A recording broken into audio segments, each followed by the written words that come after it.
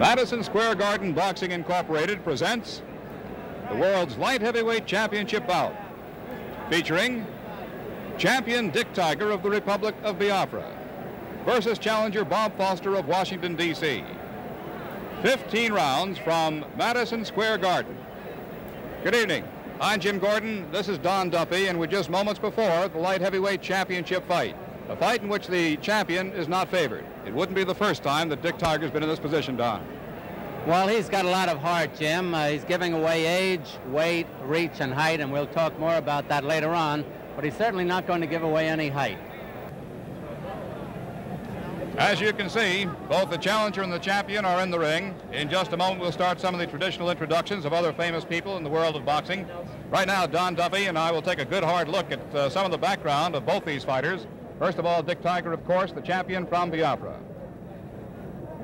He's been through the mill many times. The question is now, what about the challenger, Bob Foster? What are Foster's chances of dethroning Tiger tonight? Good, say the betting odds. Not so good, say the experts.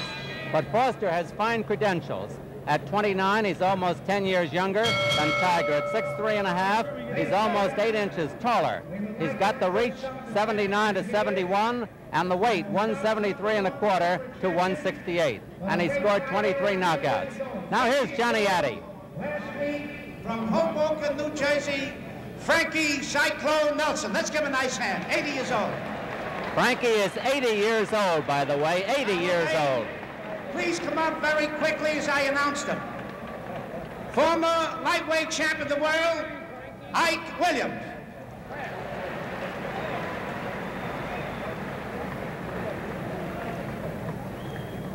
One of the greatest featherweights, one of the great champions of them all, Willie Pep.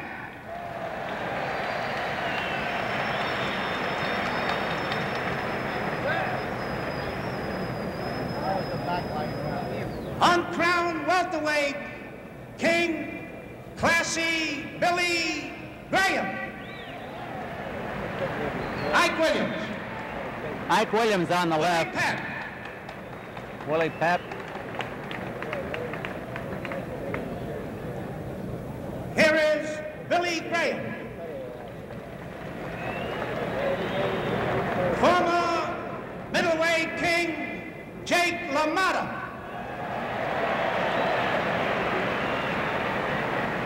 The old Bronx Bull. Here comes Jake. Complete with his turtleneck sweater and the medallion, too.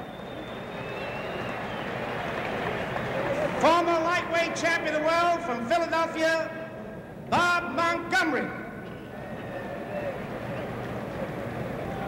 Another former middleweight king, Joey Giardello.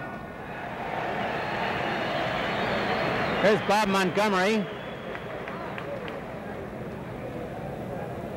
Bob's no longer a lightweight, as you can see. Welterweight champion of the world and moved into the middleweight division, the former middleweight king, Emil Griffith. Always a fine, popular performer, Emil Griffith.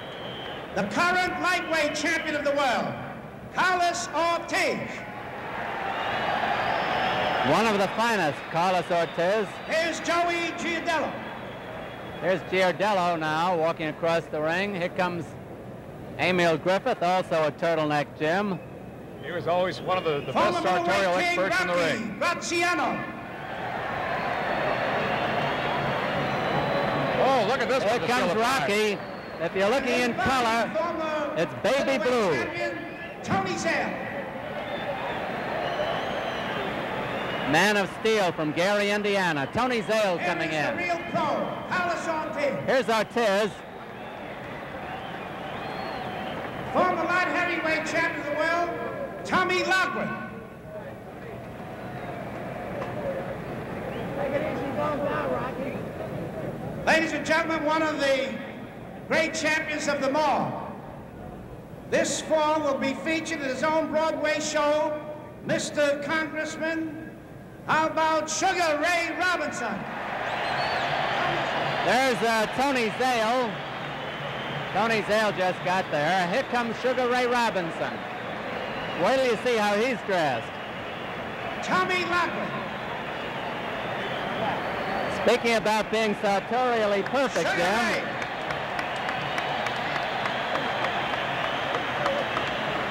Jim, you used to call the races. What color is that? Don, it's the first time I've never been able to describe a color. It's not quite shocking pink. It's more like startling. It's beautiful. Former heavyweight champion of the world, the Manasseh Mauler, Jack Dempsey.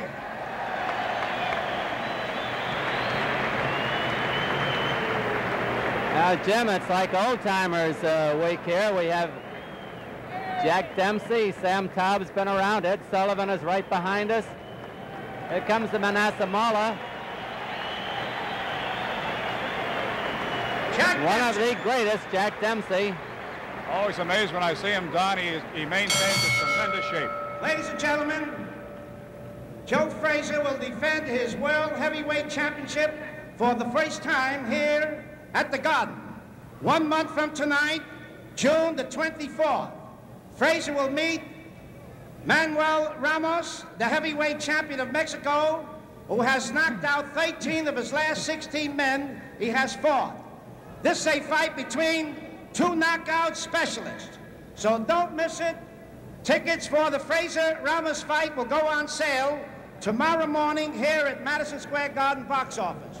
I believe Manuel Ramos is here. And let's give a nice welcome from Mexico, the challenger, Manuel Ramos. This will be the next featured bout here, Manuel Ramos, and of course Joe Frazier.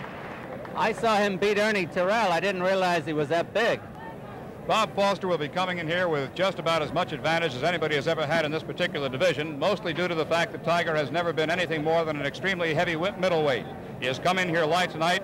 Foster, while he's a tall man of 6'3½", is actually just about the right size for this particular weight division. Nevertheless, the man he's facing across the ring and the champion, and he will always fight like a champion, and they're going to have to take it away from him only in championship form, is a man that can take good care of himself. All right, Johnny Addy is standing in the center of the ring as we look at Bob Foster, keeping warm, keeping loose. And here's Johnny Addy. Ladies and gentlemen, here are the ring officials assigned by the New York State Athletic Commission. The judges, Artie Idala and Tony Castellano. The timekeeper, Fred Abatello. Counting for the knockdowns, Zach Clayton. And the referee for the main event, Mark Kahn. 15 rounds for the light heavyweight championship of the world. Introducing from Washington, D.C., he's wearing red trunks. He weighs 173.25, the challenger, Bob Foster. His opponent from Biafra, wearing blue trunks, he weighs 168, the light heavyweight king, Dick Tiger. Tiger gets a tremendous ovation. Ladies and gentlemen, we have a special 8-round bout, a return match to follow the main event. Good evening, Dick and Bob. Now, this is the championship bout. Referee Mark Kahn giving the instructions. I want you to keep both hands free at all times when you're punching. Do not hold with one hand and hit with the other. Is that clear? When I see you locked in a clinch, I'm going to tell you to break. I want both of you to stop punching immediately. Each take a step back without punching. Be careful of fouls, low blows, rabbit blows, kidney punches may cost you the bout. Now, you're both good, clean boxers, and I expect a clean bout. Shake hands now and good luck.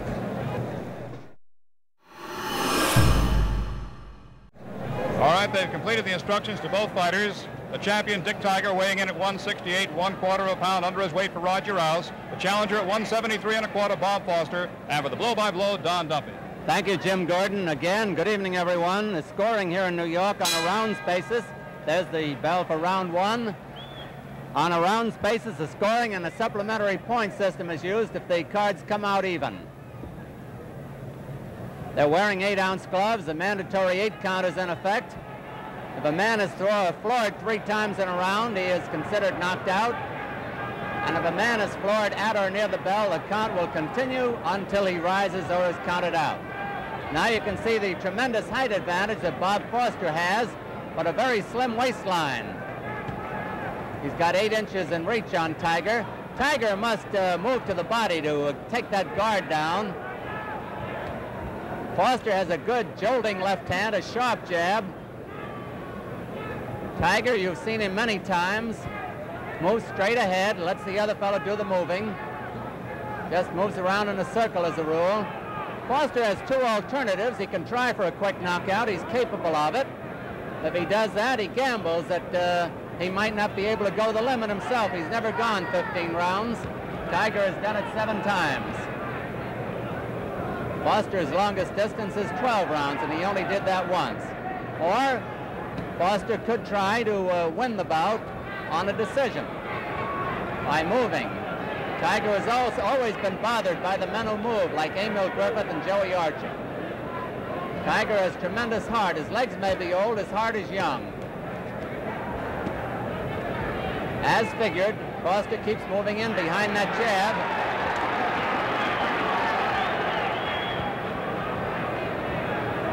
Tiger is practically dwarfed under the bigger man, especially when he crouches.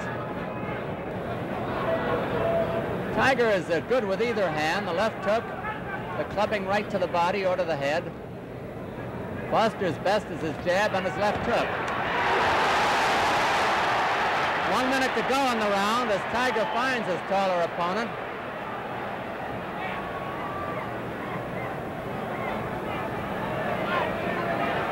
When Foster opens up, he'll do it with combinations. Tiger's good counter punch there.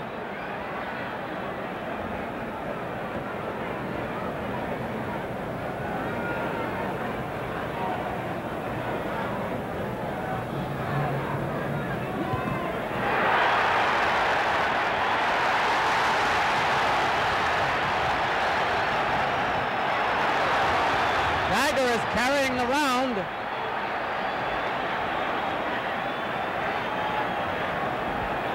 Ten seconds left in this round.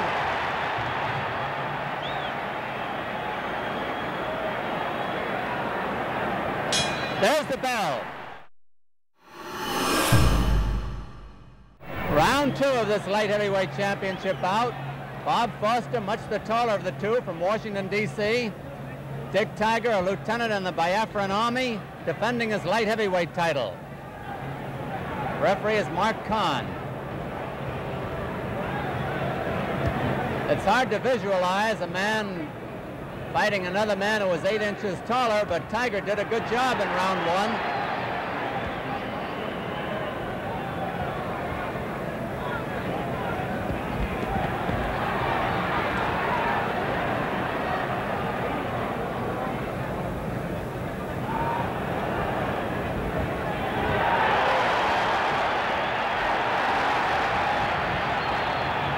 They wondered if Tiger could punch up. He is doing it very well. Now the question is, can Foster punch down?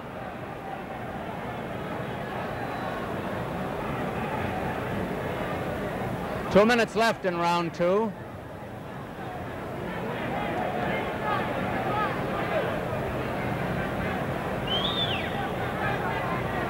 While he's using the jab almost exclusively, he's using it sparingly. I'm talking about Bob Foster. Ordinarily, he pumps it in there like a piston, like Ernie Terrell. But he's got to watch out for Tiger's counters.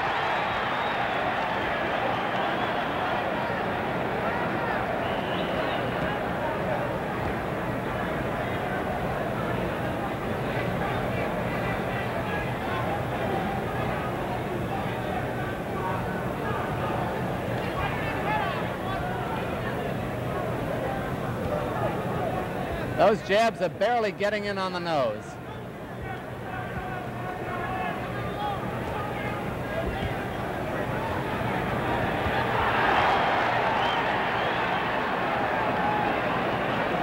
No question that Tiger has landed the harder punches.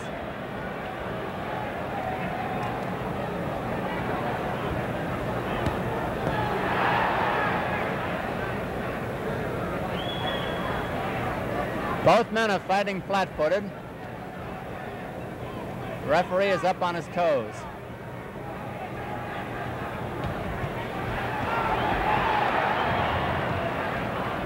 Half a minute to go in this round.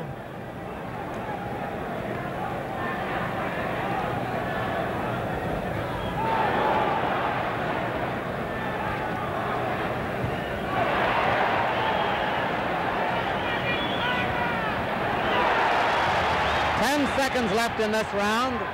Tiger putting on another surge.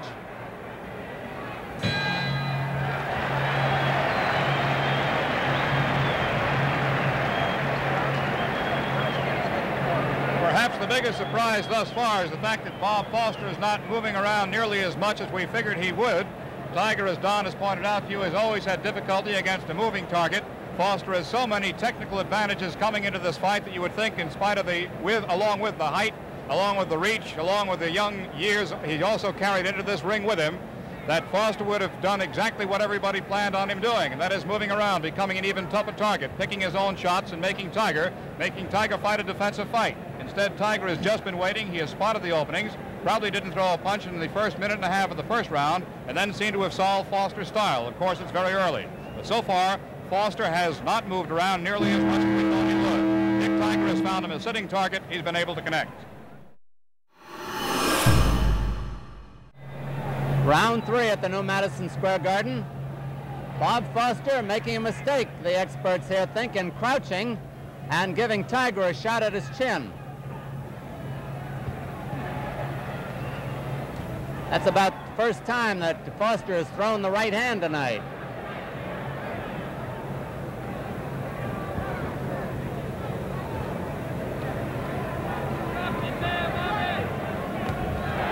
A good solid right hand and a hook, both good by Bob Foster.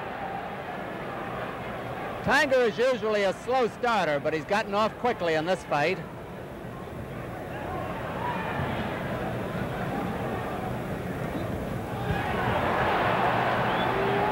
Foster scored that left hook while he was slipping. 2 minutes left in this round.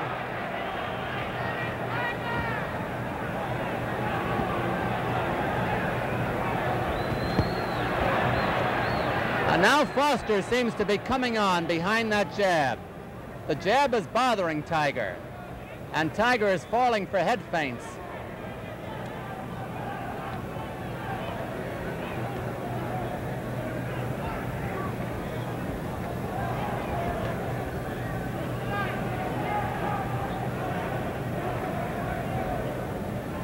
Both boys are perspiring freely under the hot ring lights.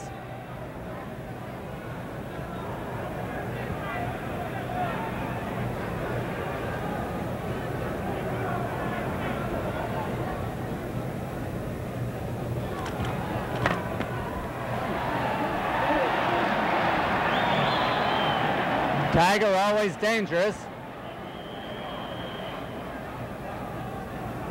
A minute left in this round.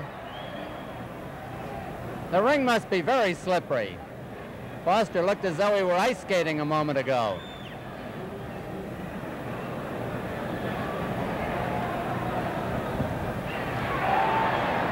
And now Foster is using the 1-2 and getting away with it.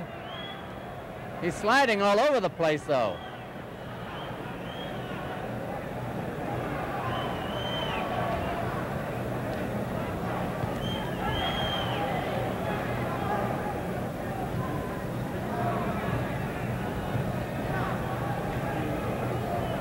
Foster has the reach 79 inches to 71, and he's making use of it now.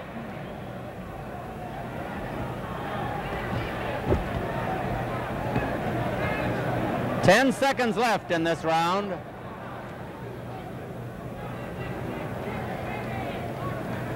There's the bell. Round 4 at the new Madison Square Garden.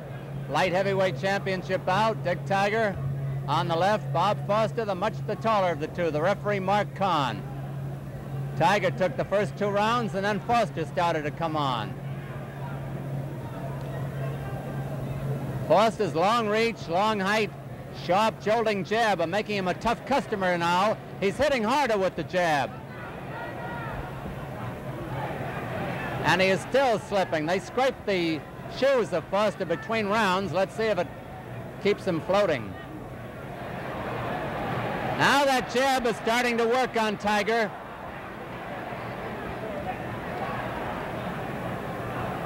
There is this possibility.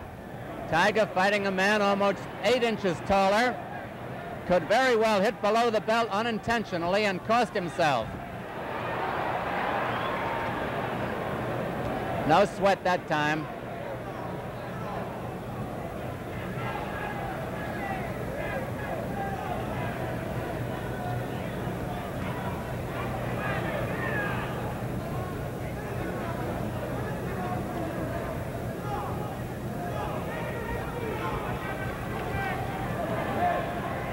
About half the round is gone.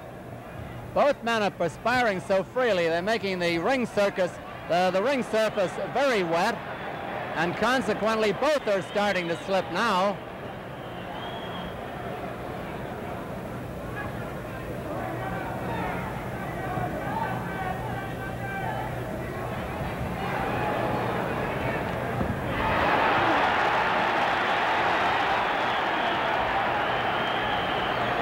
I don't think Tiger hurt Foster, but he certainly bothered him that time.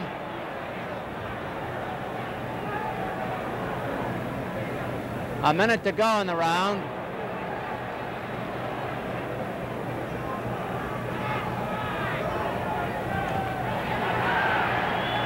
How can you miss a punch over Foster's head?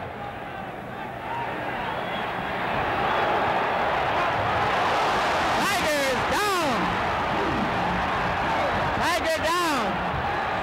6, 7, 8, 9. He's not going to make it. Bob Foster is the new light heavyweight champion of the world.